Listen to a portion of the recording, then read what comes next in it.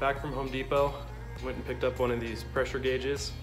I was just curious to see what the difference was between my house water pressure for the spigot and the new hose bib that my dad and I put in last week.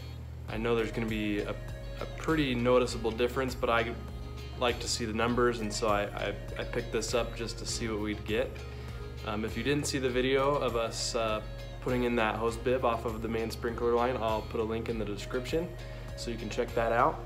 And let's go in the backyard now and hook this up and see what readings we get.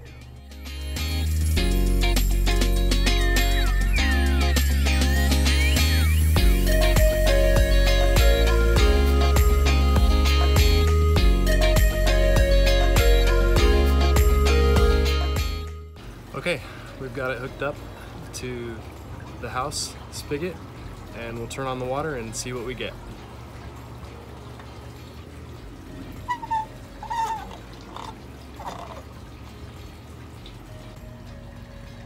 So as you can see, we're getting just over 30, I would say maybe 33, 34. Okay, let's go do the new one off the main sprinkler line.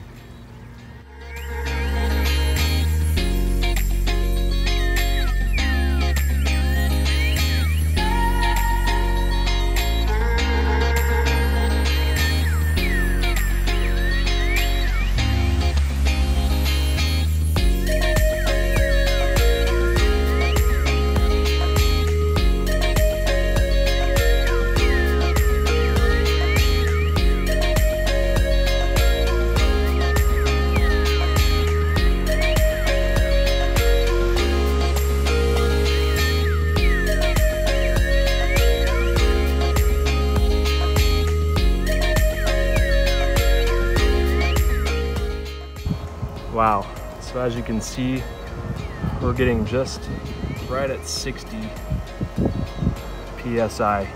So that's just under double the water pressure. And does that make a whole lot of difference?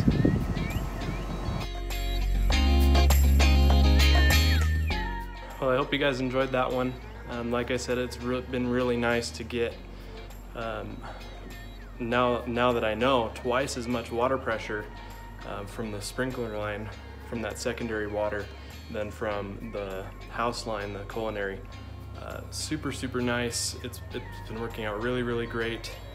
I've actually been taking care of other things using that hose, other projects that'll show up in other videos in the future. So again, thanks for watching. If you haven't seen that other video, go ahead and check that link in the description and you can catch up and see what we did. And we'll see you in the next one.